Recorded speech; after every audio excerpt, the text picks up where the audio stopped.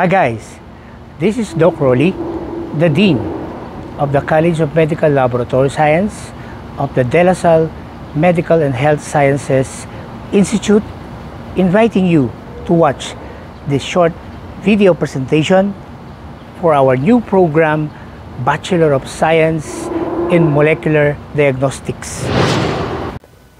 This Commission on Higher Education approved program will start this coming school year 2022-2023.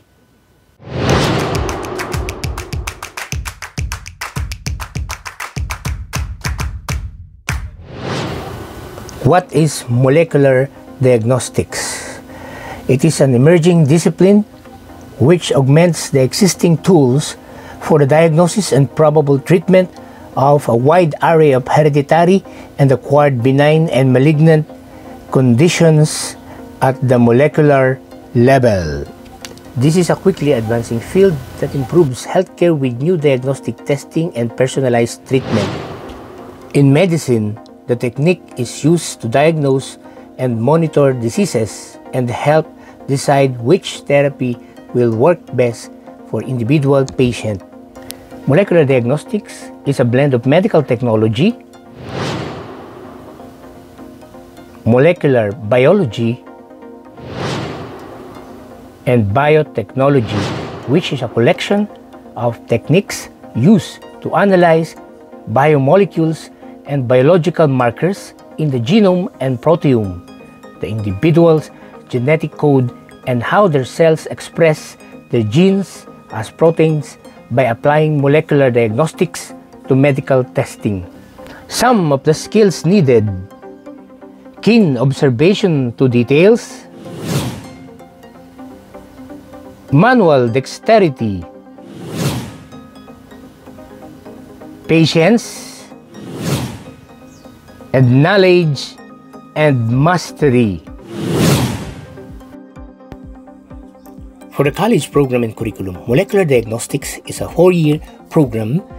The first 2 years are general college courses that include the Institute's college requirements and prerequisites for the major courses for the 3rd year. The 4th year is a clinical practicum, internship, or on-the-job training in various hospitals and molecular laboratories. Major subjects include Introduction to Molecular Diagnostics, Microbial Physiology and Animal Cells, Industrial Biotechnology, Principles of Gene Manipulation, and so on. Here are some of the employment opportunities for a graduate of BS in Molecular Diagnostics: a researcher in a molecular laboratory, a staff in a forensic laboratory, a staff in the development of biological product like vaccine, a specimen collector and analyst for molecular testing like RT-PCR. Here is an actual video of an analyst who is performing the Mycobacterium tuberculosis cross-priming amplification as a method of detection.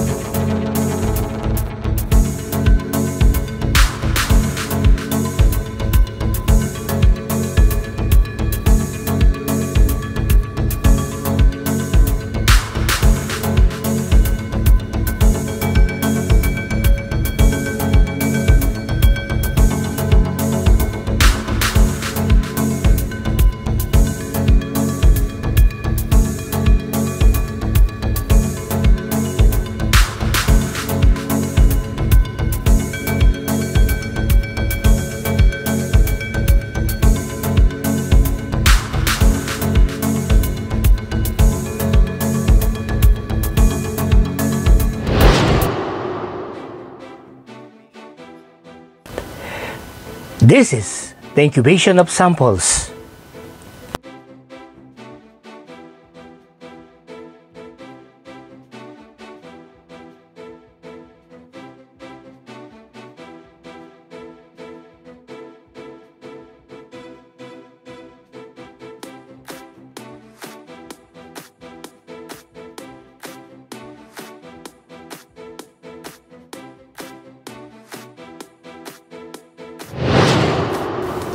This is the specimen preparation, labeling, and pipetting of samples for gene expert.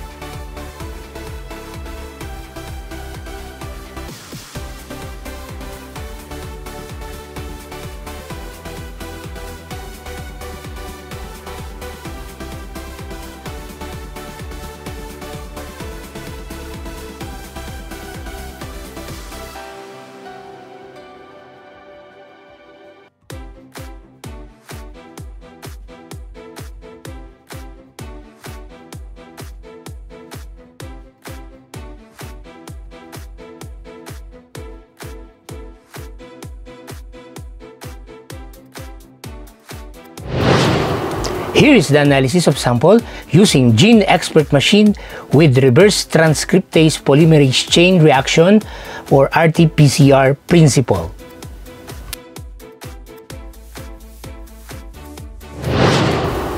This is an actual setup of a molecular laboratory.